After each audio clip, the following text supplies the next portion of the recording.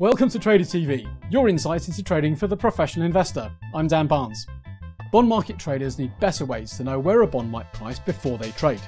Today, I'll be discussing a new approach to price formation with Paulo Costa, Head of Data for EMEA and Asia Pacific at MarketAxess. Paulo, welcome to the show. Thanks, Dan. Thanks for having me on. So tell us, where are there gaps in price transparency in bond markets today? There are lots of gaps. There is an urban myth. There is no transparency whatsoever. We're living proof that that isn't actually the case. We've had transparency through forms of intraday tapes in fixed income called AxessAll that's been publishing close to real-time pricing data. With 30-minute delay, now 15-minute delay, that's been around for 7 years.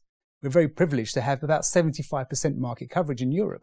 And that's because we're not capturing it from the platform. Yep. We're capturing it directly from the market themselves.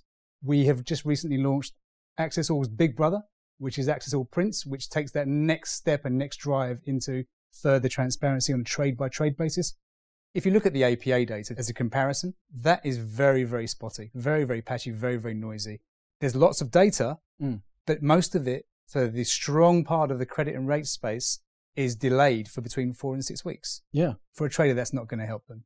The universe of bonds that are published on the same day, you're looking at about 600 bonds, which is microscopic when you look at the coverage that you see in AxessAll and AxessAll Prints, which range between 4 and a bit thousand and 10,000 bonds per day.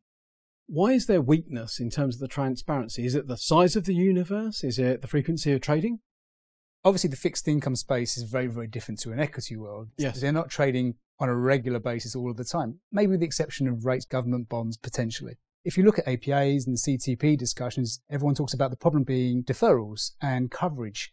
There's a lot of noisy, messy data, and unless you've got an army of people to cleanse that data, it doesn't make a lot of sense. It's very difficult to follow the trade life cycle of a trade. You can't see where the amends are. You can't see where the cancers are. Within something like AxessAll Prints, of course, that's far easier. We've done all the cleansing. We've done all the cleanup. And we think cleansing is one of the biggest issues that faces this industry right now around transparency, as well as fragmentation. There's already multiple APAs, so to have a consolidated view is already very difficult. The introduction of multiple CTPs or consolidated tape providers only amplifies that issue. Yeah. Consumers, they want to see data in a single shot window. They want to be able to go to their Twitter feed and see lots of clean data. Of course, Twitter's not for the professional. Twitter's just got lots and lots of noise in there. Yeah. Actually, what you need is Trader TV, who's giving very educated, qualified data points that help you really make some critical decisions. Which data points are contained within AxessAll Prints? The primary focus is pricing. Okay. We've undergone a 12-month consultation period with key contributors, key dealers, key buy-side firms, and industry bodies to understand where the requirements are, where there's a lack of transparency, and what they need to fill that gap. Part of that consultation did touch on whether volume data should be considered alongside the pricing data. At this point, it was felt that tying a price to a volume would introduce a transparency that potentially in this phase customers were not overly comfortable with, particularly the contributors.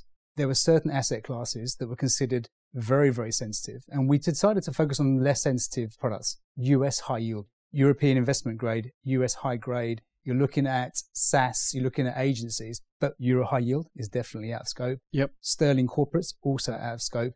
And then EM for local and hard currency markets are definitely out of scope for now. Yeah. I think over time, we will probably look to introduce them, but at low ticket sizes. Okay. We've designed the product so we can very easily ramp up or ramp down on the transparency. It's developed that way, essentially.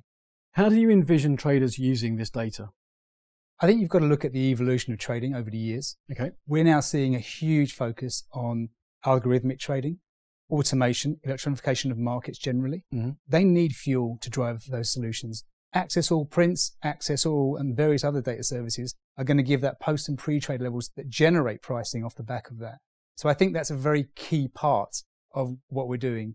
Now, what has driven this evolution from AxessAll as a product? It's driven by the contributors. It's driven by the market participants and subscribers, less so by regulation. Obviously, we track what regulation are doing. That's important. But we also want to understand what our users need and what our users are driving for. Yep. They are looking to trade better business and grow their businesses. Our products are designed to support that and help them do so. AxessAll Prints is a perfect example. Moving away from the aggregated publication to a trade-by-trade publication is essential. AxessAll Prints is very much a post-trade solution. So the event has happened. At what level and at what time? That's very, very important to the trader, of course. It gives them real colour. And so ultimately, the end investors that those buy-side traders are trading on behalf of, they can expect better transparency in terms of post-trade reporting. They can expect better execution by their traders. Absolutely. And so that will overall lower the cost of trading for them. Absolutely. And there's a massive focus on transaction cost analysis right now.